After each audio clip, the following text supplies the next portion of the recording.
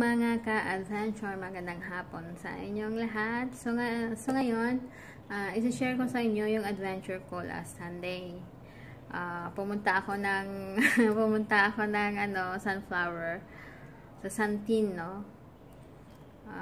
Pero wala akong naabutan. Ang layo pa naman ng aking biyahe, no? So nag-expect ako na meron kasi dati, yan yung time 2 years ago, mayroon siya. So pagdating ko doon, wala akong naabutan. Nagbubungkal pa lang sila, as in magtatanim pa lang sila. Siguro mga 3 months, January or Feb, yun ulit. So pero nag-enjoy naman ako. Ang layo-layo ng aking so imagine from Central going to Yolo Mall, no? Yun, long station yun, guys. So, isa-share ko sa inyo yung aking adventure. Okay lang yun, at least I enjoy. Hindi ako na-bored kahit na malayo, no? Yung aking kamukhaan, tingnan nyo. So, binabati ko dyan ang aking mga ka-adventure, no? Moy Meet TV, Ate Marites Vlogger, Miko Moto Vlog, Alex Cordelia, at saka si Ate Tisay. Hindi ko maano yung ni Ate Tisay. Ate Ems, Ortes, hello. Joey Donado, sa mga friend ko dyan. And the rest, comment lang po kayo kung gusto nyong ma-shoutouts. Comment lang kayo sa comment section below. Okay, so panoorin nyo po ang aking adventure na hindi ko na abutan sa sunflower, no? So better like next time, no? Lesson learned, but at least I enjoy. Bye-bye! Hello guys, ito tayo ngayon sa exit G2 po. Bali bababa tayo, sasakay tayo ng yan lang to. Tong south. Patay tayo ng bus papuntang sunflower.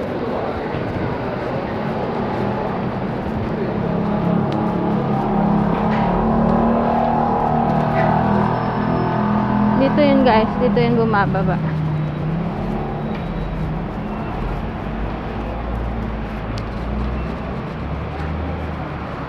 Yohab. Ayun. Kita mo yan.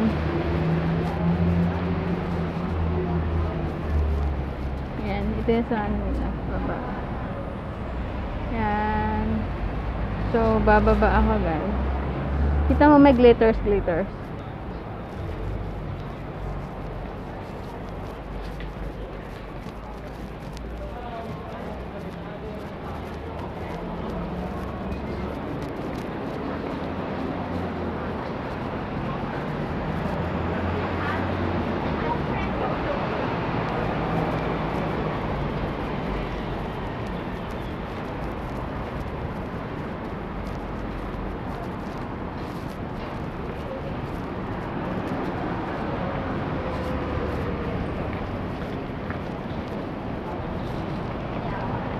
Dito na.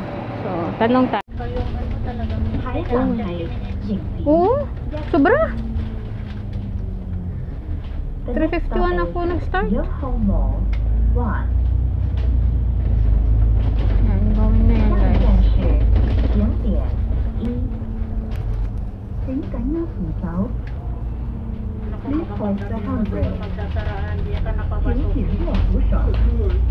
Six o'clock man ang close.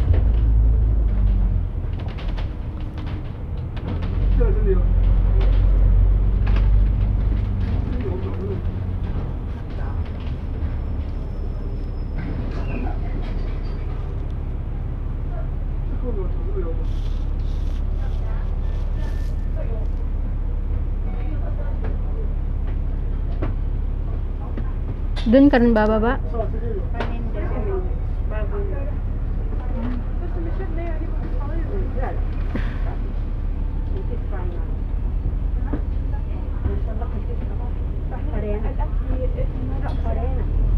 Sumsoy na lang ako mamaya dadaan.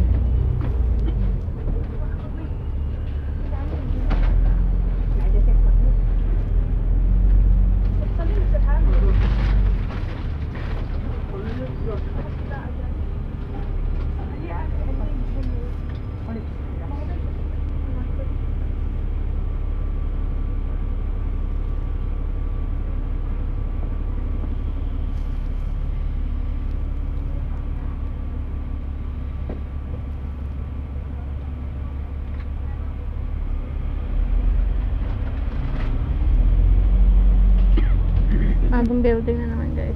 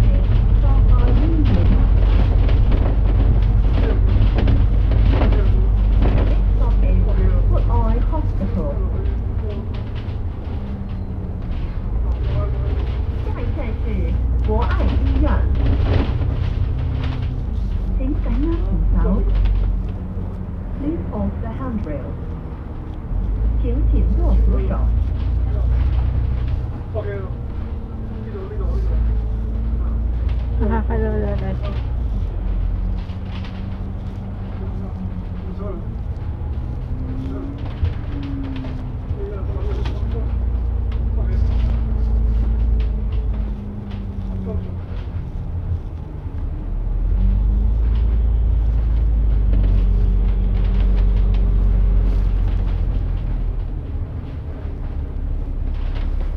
Marami niya sa Pilipinas, yung ipil-ipil ba? Yan. Parang Pinas lang din, ano? Tingnan mo yung building nila. Sobrang taas.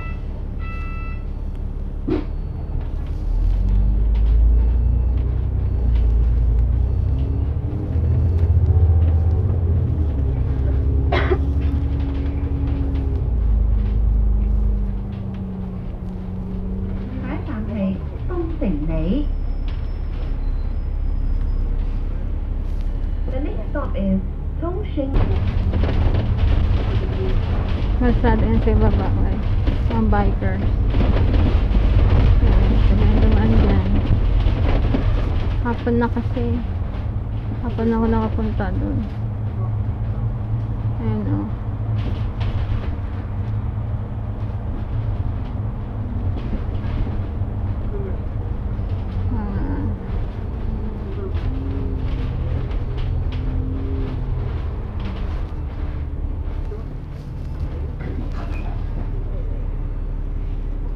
The next stop is Puntang Hill. 下一站是冯迪乡。请感应纸条， Ito guys, ang lugar nila. Papalimutan din ng mga bundok, no? 请紧握扶手。 Bundok at saka sapa. No, actually, mas maganda pag ang Pilipinas sa totoo lang kung naalagaan ang kalsatan natin. At hindi naman tayo kasi maka-cultivate talaga ng ganito, especially yan sa bundok. Kasi nga may mga typhoons tayo, may mga bagyo tayo in 1 year. So, nakakailang typhoon tayo. Dito kasi mayroon din, pero it's easy for them to move on kung baga. Hindi gaya ng Pilipinas. At saka may lindol kasi tayo guys. Dito wala.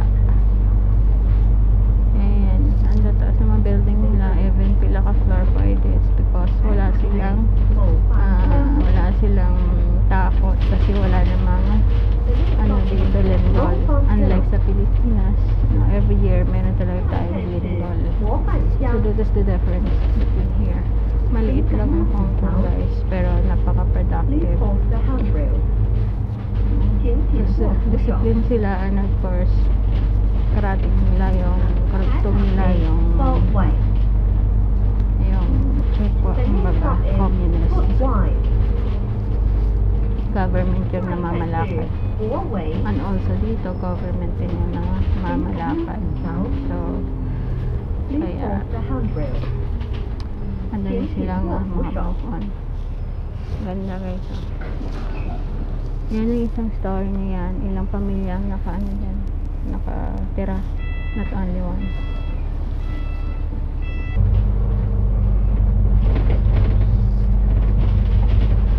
May 3 station pa guys. Ayan na, Palm Spray.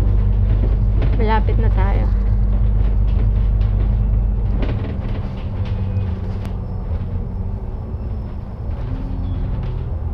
Mataas.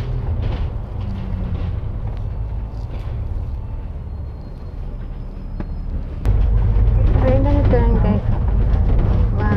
Parang kagubatan. Ganito din ang Hong Kong guys. Parang kagubatan na yun. Papunta ko ng Sunflower Farm. Hindi malayo sa right.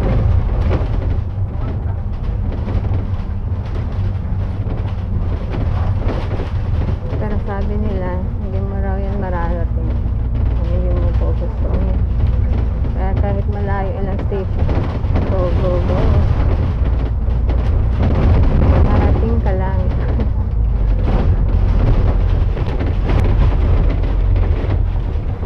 Na tayo sa Southampton 1 Ton. Papunta na ito ng Sunflower. Pasok tayo. So laki na ng pinagbago. Before nung pumunta ako dito was 2018 I think. Ito wala to eh. So nangangamoy ako. Bayabas kasi bumili ako doon.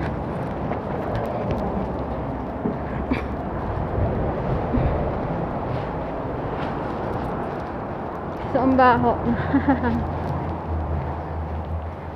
Dito yan, doon papunta yan.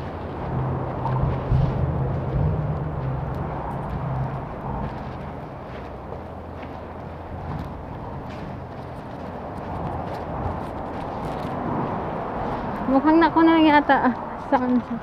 Ako na lang yata yung nag-iisa guys. Dito yan guys.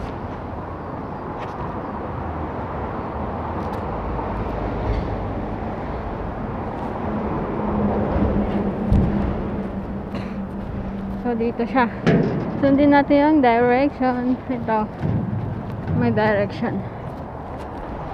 Laki ng pinagbago. I don't think so kung makakaabot na pa tayo kasi 6 o'clock eh.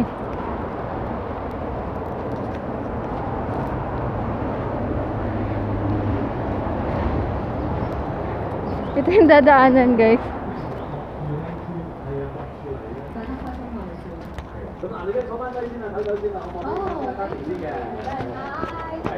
So diretso lang tayo. OMG. May sasakyan din pala. Ito.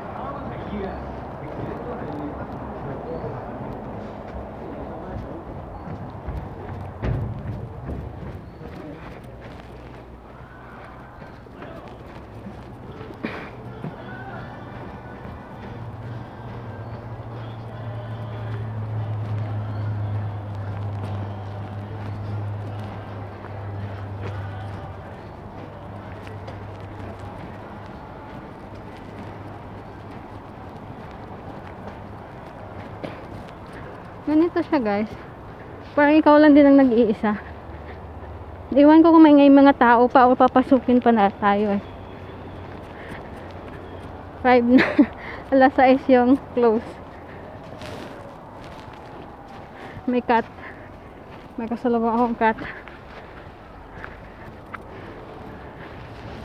Parang probinsya lang siya. No. Ayan. Maraming gamot-gamot. Ayan na siya guys.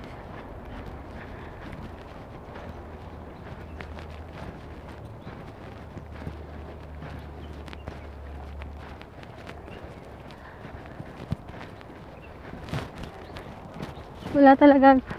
Wala na talaga.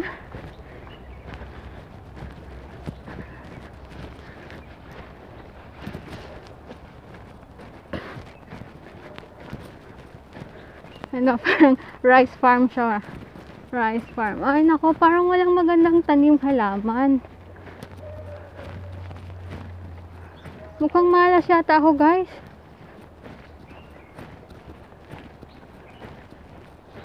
Walang tanim. Ay, nako. Rice farm. At saka parang walang tao.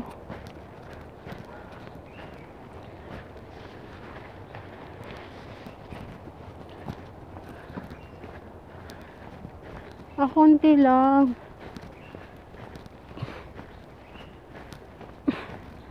Wala silang ano. Malas ko naman. Guys, malas ko. Wala akong maadat ng ano. Wala. Wala ngayon.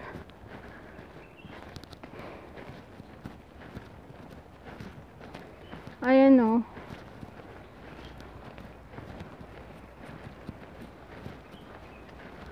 No guys, malas. So not good.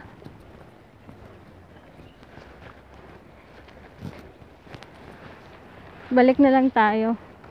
Doon na lang tayo sa Yolo mo. So ito yung nadatnan ko guys. As in wala. Ayan.